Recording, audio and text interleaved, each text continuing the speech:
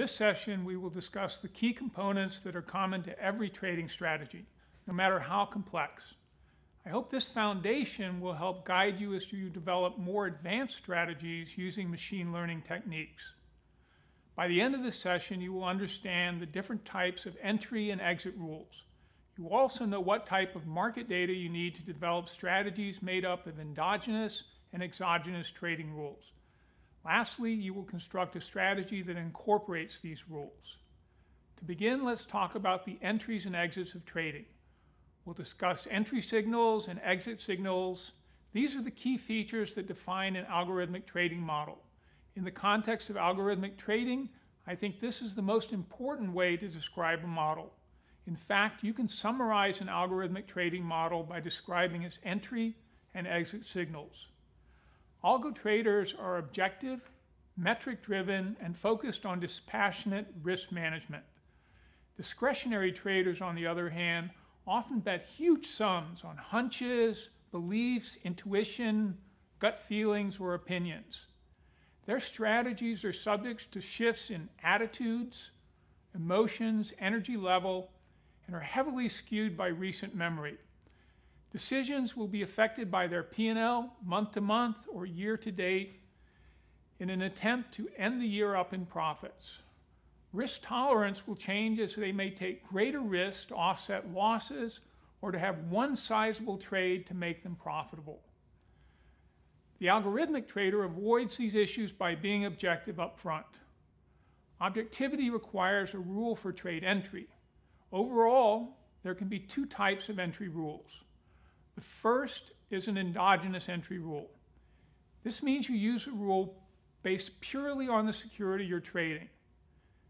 In this section, we are going to explore the use of endogenous rules when you only have access to price and volume data on the asset you're trading, and exogenous rules where you are able to improve your trading performance with other data sources. For example, you might say, buy Apple if the price goes below 200.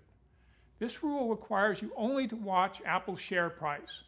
Naturally, you will need to have a real-time feed to observe the price of Apple. When Apple trades below 200, you submit a buy order. You can stipulate more complicated endogenous rules. For example, buy Apple if the price hits a 10-day low. Again, this rule requires you only to watch Apple, but you also need to have an up-to-date record of the 10-day low. Let's look at one more endogenous example. You may say, buy Apple if the volume exceeds the previous day's volume and the closing price is lower than the daily average. You still only need to watch Apple, but you also need to monitor both price and volume. The stock's volume is part of its trading history. Essentially, a stock's history consists of price and volume traded. You can see in this graph that your endogenous rule would cause you to buy Apple on November 20th when Apple closed at about $177. Apple subsequently traded as low as $171 before recovering to about $180. But what if you want to use other data? Then you would use an exogenous rule.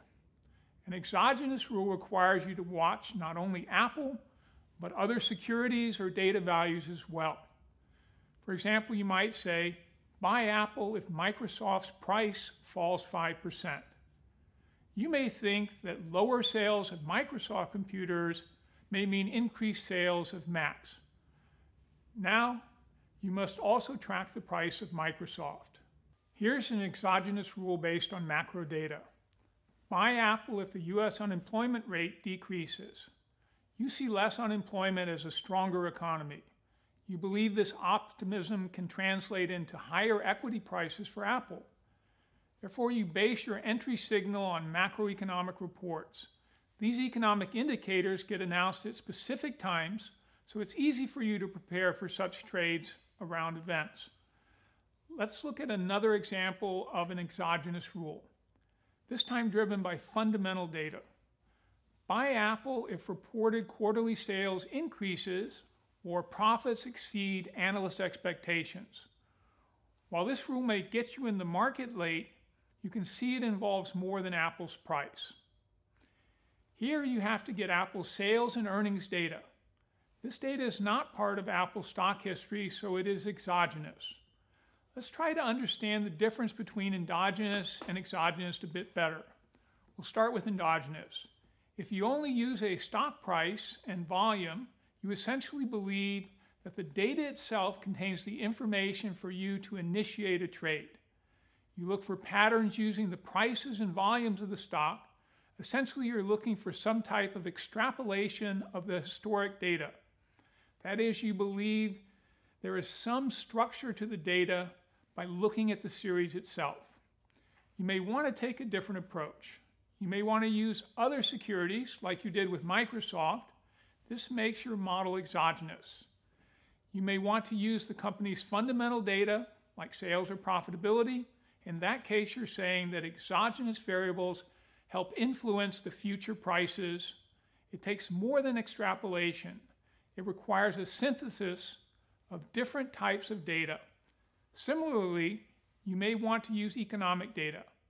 You can use the level of unemployment or inflation or consumer confidence or any of the numerous economic indicators that affect markets. We might also use more complicated factors like monetary policy. For example, you predict that the Federal Reserve will cut interest rates. Perhaps you will want to buy stocks, particularly Apple. You can use geopolitical predictions as well.